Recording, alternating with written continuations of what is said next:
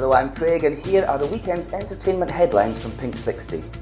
Rock legend George Michael started off his Symphonica tour this week by revealing that he and long-term partner Kenny Goss separated over 2 years ago. The pair met in 1996 and there have been many rumours in recent years over a possible breakup. It's been 2 decades since camp icon and pop diva Taylor Dayne's golden era, but she's back this October with a month-long Australian tour, stopping off in venues from Darwin to DY. Gay rugby union clubs the Melbourne Chargers and the Sydney Convicts are set to clash in a battle for the Purchas Cup next month. The two clubs will battle it out on September the 17th at the Footscray Rugby Union Club in Melbourne. Singer Will Young says he's looking forward to having children and a less selfish job. Speaking to the UK's Mail online, he said, "I'm very broody and I really want kids, but I'm not until I'm in a long-term relationship." And finally, Lady Gaga will guest star on The Simpsons, according to the voice of Lisa Simpson, Yardley Smith.